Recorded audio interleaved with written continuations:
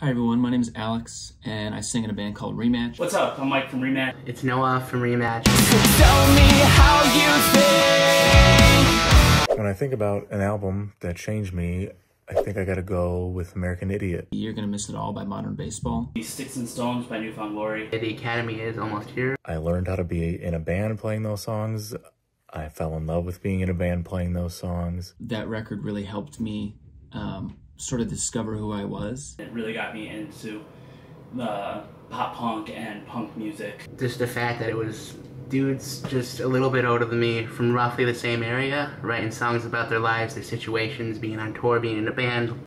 I'm grateful for it. It means a lot to me now. I don't think my life would be the same without that album. I mean, the songs are fucking amazing on that record. My favorite Modern Baseball record. Thanks to my brother Michael for that gift, and the Academy is for an album that changed my life. Bet you wrote a bad poem about me.